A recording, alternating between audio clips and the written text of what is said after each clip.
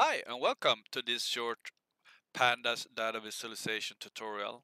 In this tutorial we'll learn how to create a histogram using Pandas. Specifically, we will learn how to plot a histogram in 3 simple steps.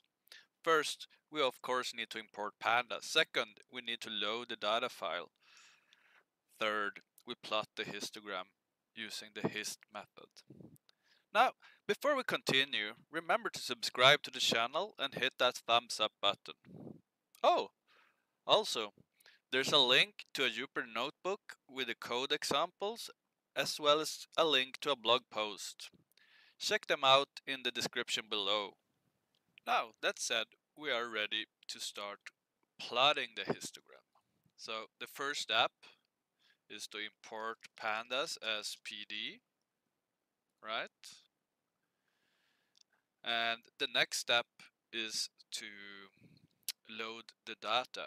We're going to load the data from a CSV file, which is stored in a subdirectory to this Jupyter notebook.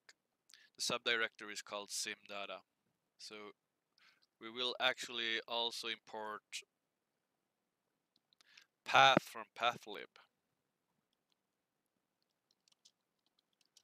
Right. So the data file is in the simdata, and it's called play data xls x. It's an Excel file, so we're going to use pandas read Excel method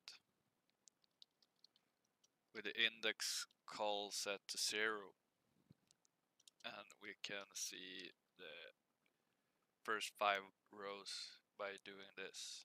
Right. So now we have loaded the data and we're going to create a histogram. So we will use the hist method, and here we will tell the hist to create a histogram of the RT variable. Column equals RT. Right. And then we get a nice histogram plotted in the Jupyter notebook. Now, if we want to group a histogram, we can type the same code, hist column equals RT, and group, or by the group we can take here gender. Right. And then we get 2 histograms. Okay, that was the code. Okay, now in this Python data visualization tutorial, we learned how to plot a histogram using Pandas hist method.